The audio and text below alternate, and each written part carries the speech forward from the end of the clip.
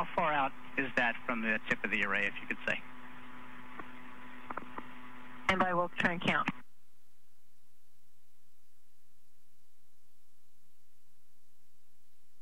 This is Mission Control Houston. The redeployment halted on this 4B solar array.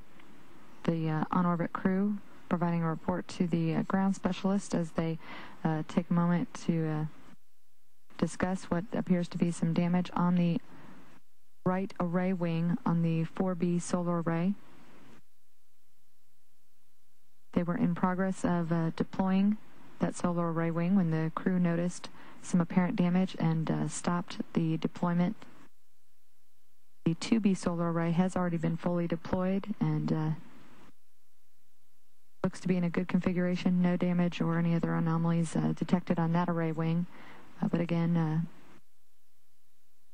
ground control team working with the on-orbit crew as they assess what appears to be some damage on this right wing.